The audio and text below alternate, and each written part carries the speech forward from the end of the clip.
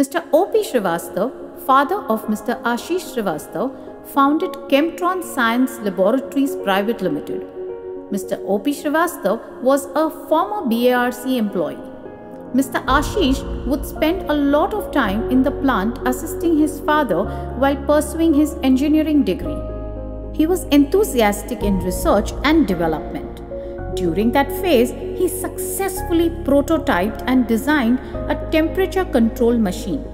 Many of his classmates moved to the United States and Europe to pursue their master's degrees after finishing their engineering degrees.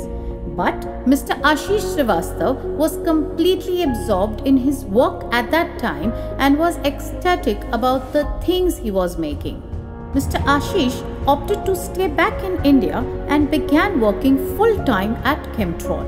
He had an extremely innovative mind and devoted himself entirely to product innovation. Mr. Ashish Srivastava's father, Mr. O.P. Srivastava, suffered a heart attack in 2009 and his doctors urged him to reduce his activities.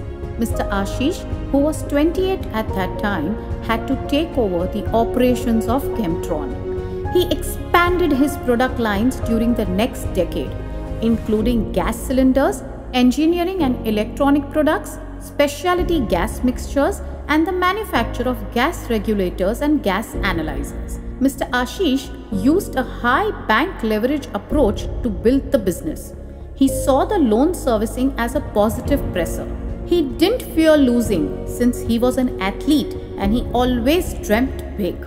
Mr. Ashish Srivastava wants Chemtron to be a ₹100 crore brand by 2025.